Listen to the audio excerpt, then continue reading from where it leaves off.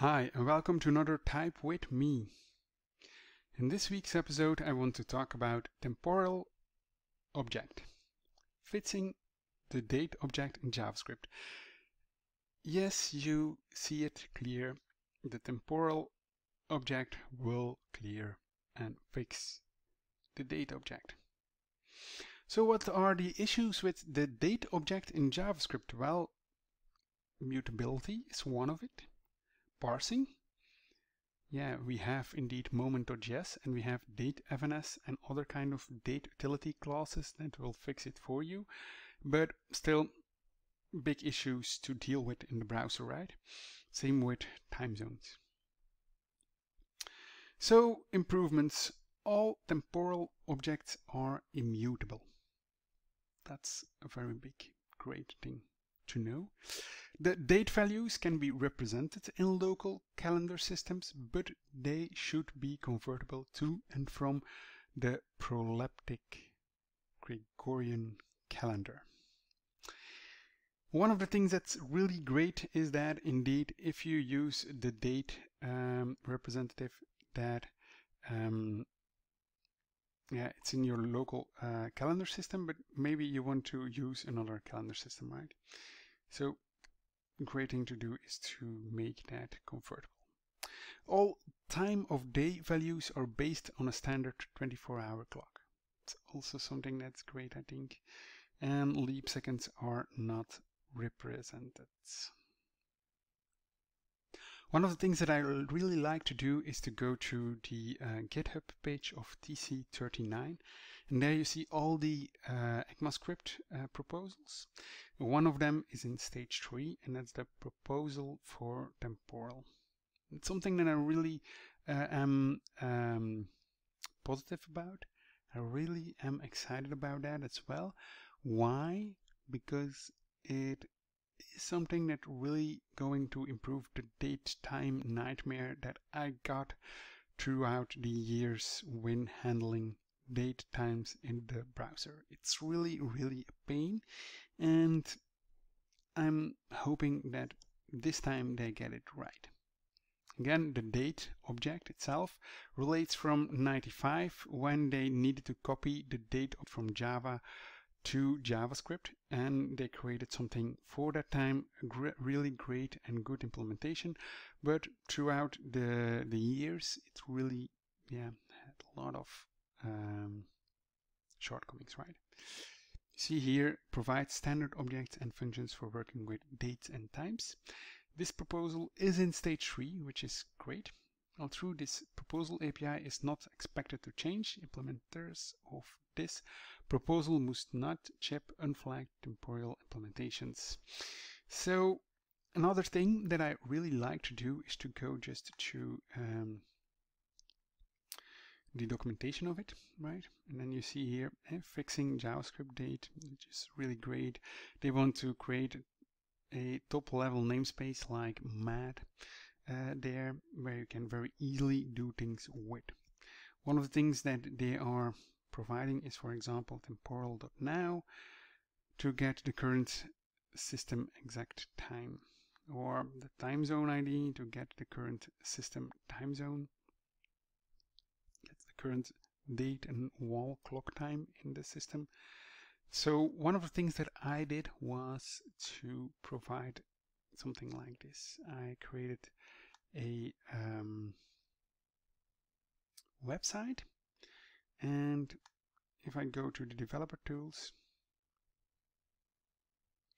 you see here that I have a printout of the current time with temporal.now. Another thing that's great maybe to test out is the time zone ID, which is great to see and to know.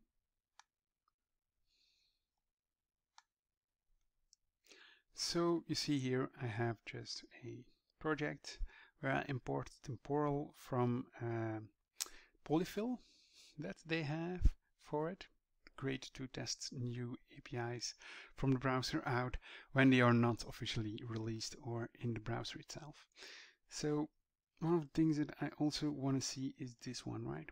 So what I can do now is do console.log of this piece of code and just save it. Then you see here that he is watching the files and has a file change detected. So if you look here into the console tab, you see here that we have Europe/Brussels, which is the time zone that we are in, right? So you can very easily parse dates. Something that you could do right here is this, right? So if I now do console.log, then you can very easily get the results in the browser.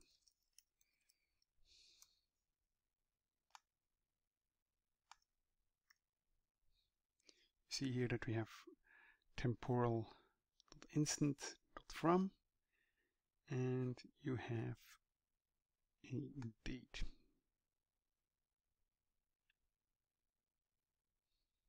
Here you see that it can expect a string or a temporal.instant. So if you now go to the browser, we get our printouts in our console.log, right? So another thing that I already said was that it can handle time zones, right? And so one of the things that you could do is do temporal.zonedDateTime.from, and then you have your date, and then we are printing that out, right? If we then print that out into the browser, then you see here that we get our local datetime string, right? So great to handle time zones. This is just another way to handle time zones. You have your string representative of a date, and then you say, I want to have it in Asia, Tokyo, right? If you then go to the browser, you get your output here. So a great thing to just play around with this new temporal API in your browser, right? Another great thing to just play around with is the plain date time. If you don't want to use, and that's also nice, you have here temporal.plainDateTime represents calendar date and wall clock time with precision in without any time zone. That's the important one, without any time zone. You have the plain date, the plain time, the plain year month, and the plain month day. All carry less information and should be used when complete information is not required. So if you just have a date and you don't really want to play around with time zones, but just want to have that date displayed like it is, well, you can very easily do that with this object. So if you go to the browser, then you will see here that we have a console.log of that date time that has not any information of the time zone. Another great thing, I'm not gonna use it, it's something great to just explore a little bit with in your free time, if you have time for that to play around with, is the temporal.duration, and then you can very easily say, hey, I want to have 130 hours and 20 minutes. What is the total amount of seconds? And you can then just give the unit in it. If you want to have it in milliseconds, I probably think you can just provide milliseconds, or you can provide days maybe, or something like that, and then you convert it into days. So you find a little bit more information with the ways how to use that. Also great thing to do calculations with date times. So I hope you enjoyed it, this video. I hope you learned something from it. I hope that the temporal API will arrive into the browser anytime soon, hopefully this year, and otherwise maybe next year. So Thank you for watching, and see you next time.